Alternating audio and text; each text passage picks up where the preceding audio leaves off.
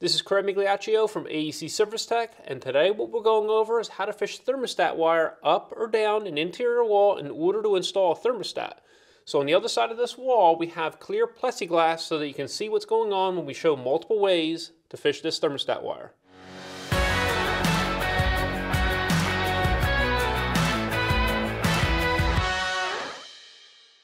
The first thing we need to determine is where we want to install a thermostat on an interior wall. Make sure to never install a thermostat on an exterior wall due to temperature.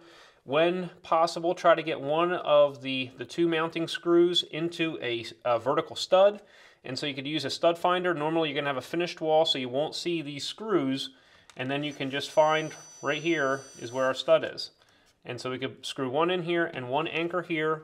But in this case, what we're going to do is we're going to go in the middle of this joist bay and we're going to install a Nest thermostat so that you can see our wire fishing on the other side. Now we want to talk about our thermostat height. We typically install a thermostat at about 58 inches, but it really depends on the building occupant. You can go as high as 60, but in a commercial building, you want to stay below 48 inches in height in order to make sure that you have handicap accessibility for the thermostat. In this case, we're going to install this at 58 inches, so we're going to mark out and cut our hole. I don't usually drill these holes out with a drill in case there's electrical wires inside. I just use a keyhole saw, and I also don't hit this in, I just twist it because in case of any nail pops that could occur. As you can see, I can go a little bit wider because I have this extra space here.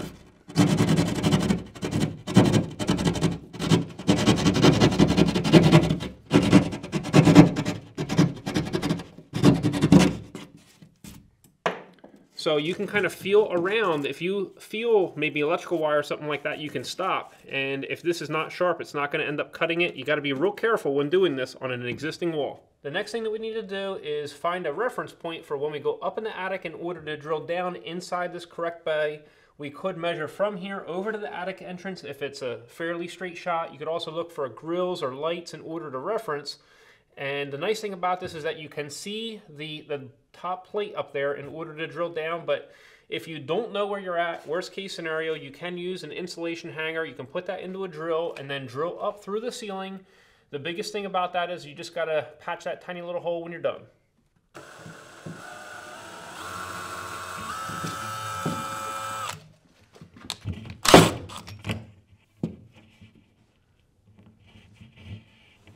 Here's our probe, and we see our top plate, so we know this is our bay. So we're going to drill our hole. This is with a 7/8 spade bit.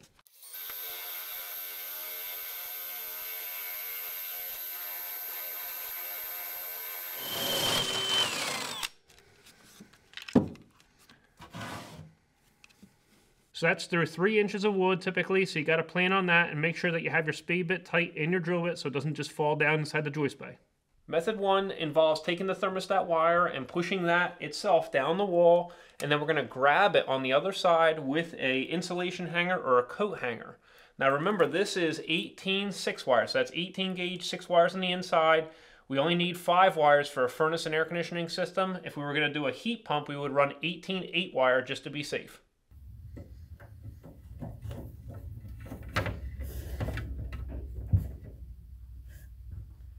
So you use an insulation hanger or a coat hanger, and basically what you're going to do is you're going to first bend a 90-degree, something like this, and then you're going to come back here. What I like to do is give myself a reference point, so I come straight back, and then maybe another one just like this.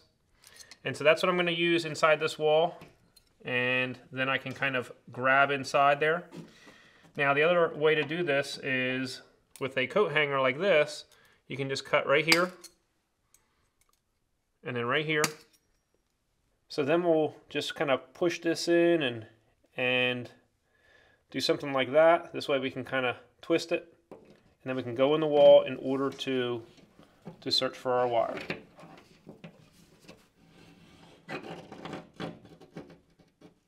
So there's our thermostat wire. And so now we're going to need a pair of needle nose. So what I like to do is I like to have this at the upper part.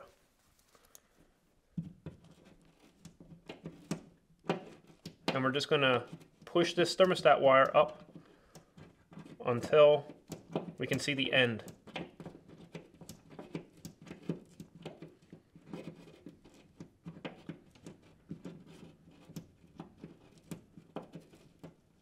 There it is right there. Anytime that you have your thermostat wire out of the wall, what I like to do is I like to kind of give it a little bit of a curl just to make sure that it doesn't accidentally fall back in the wall. Method number 2 is by using picture hanging chain, and we're going to drop this down the hole, and at the end of the chain we have our thermostat wire wrapped around. This is going to make it easier for us to pull the chain and thermostat wire through the hole in the sheetrock.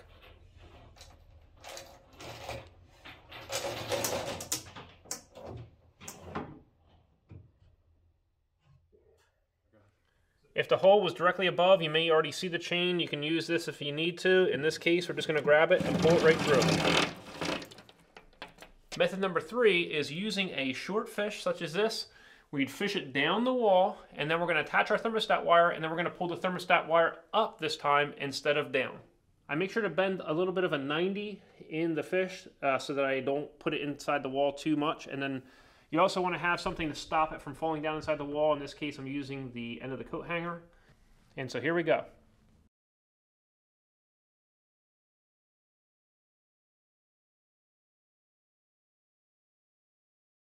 So we're going to try to get our fish in the wall. I don't feel anything on that side.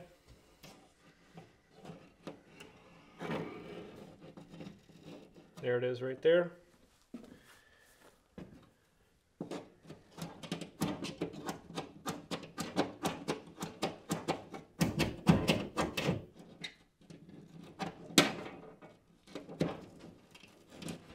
This one's more rigid than the thermostat wire. So just make sure not to scratch the wall up too much. Now we're going to attach the thermostat wire to the end of this.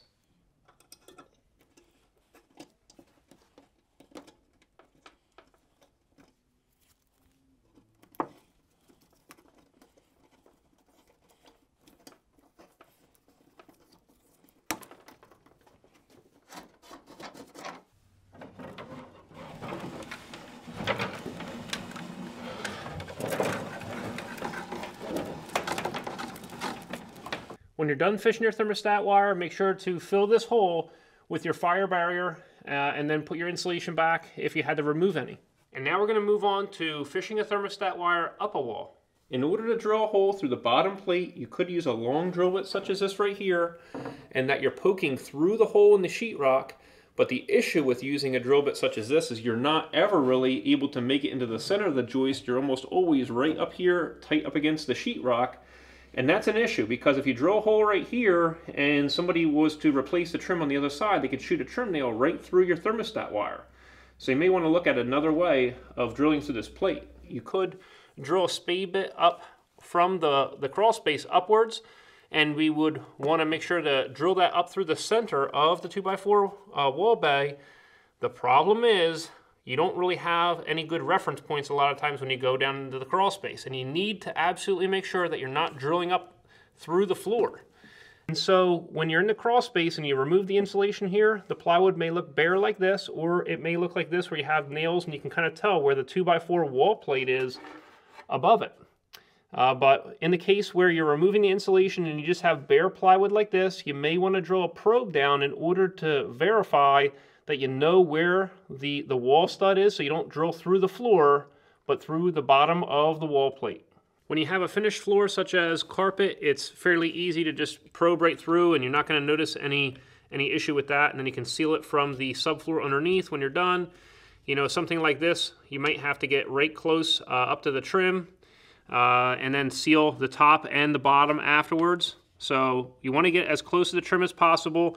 If this is 3/4 of an inch and you have 1/2 inch plywood behind it, then you're looking at about 3 inches from where the probe is to the center of the plate.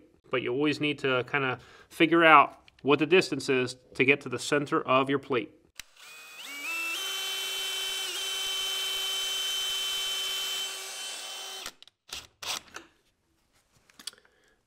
With this sticking down, you can remove the insulation down in the crawl space, and this probe should stick down further than the insulation, so you should be able to see the location.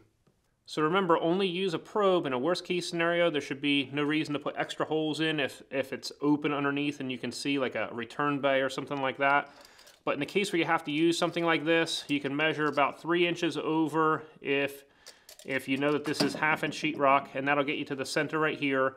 The whole point is when you go in the crawl space, if this is north and to the street this way, and you go into the crawl space, then you know you have to measure this way, north, 3 inches, and to the street 3 inches. So you know which direction you need to go, and then you can drill up in your bottom plate. So we're measuring 3 inches north of this probe right here, and so we can go ahead and drill our hole up.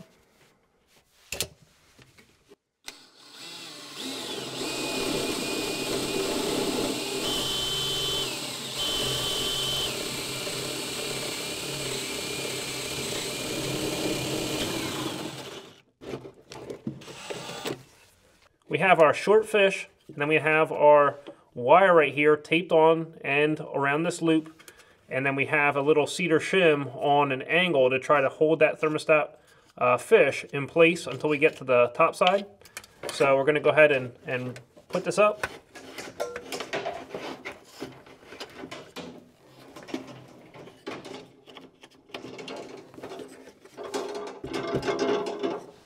Now we're going to head up and try to grab that fish and pull it through the hole.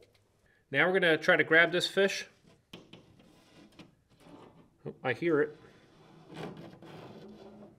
There it is right there. So in this case, what we're going to do is we're going to want to have this section down, so our coat hanger or insulation hanger down low, and we're going to need to fish this downwards now.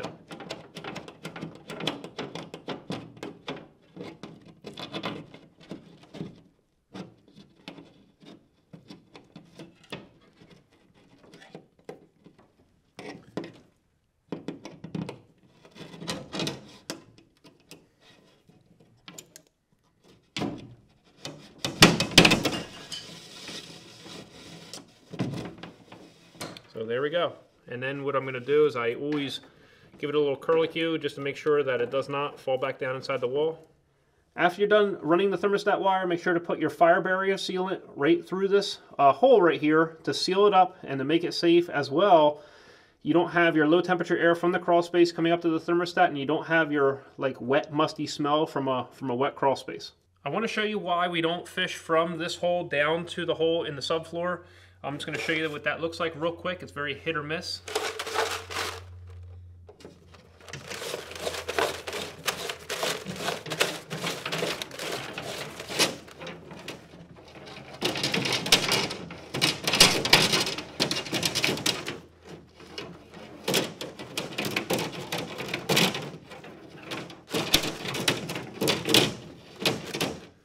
So as you can see, it's kind of the luck of the draw. If you happen to get down inside that hole, that's why it's a lot better and easier to just fish it upwards into this hole, and then we can grab it with our coat hanger over here. Next, I'm going to mount the thermostat in, and so we're going to have this over the hole, and what I like to do is I like to use these types of wall anchors instead of these type right here. Also, when I am making my holes here and here, I'm just going to use a screwdriver. I don't use a drill because I don't want to accidentally nick our newly run thermostat wire.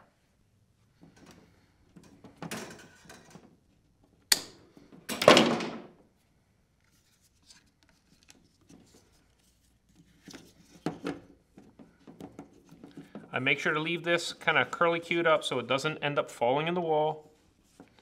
And so you see our holes are right here and here.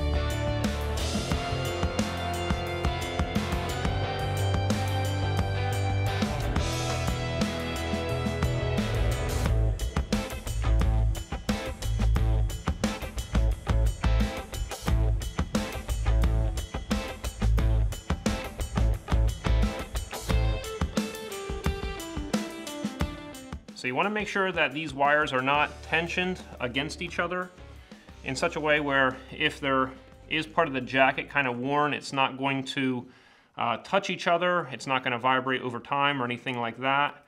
Want to make sure that there's nothing blocking these wire connections right here. Next, what you could do is you could add some silicone, which is non-conductive, back here in order to seal up the hole so that you don't have low temperature or high temperature air coming into the back of the thermostat, which could mess up the temperature reading of the stat. Now, in this case, we've already sealed either the top or the bottom hole where we fished the wire with our fire sealant, so it really shouldn't be a big deal because this is on an interior wall. And next, we just install our thermostat face and we're good to go. If you have a more advanced thermostat like this, you may have some settings that you have to assign what type of system this thermostat is controlling.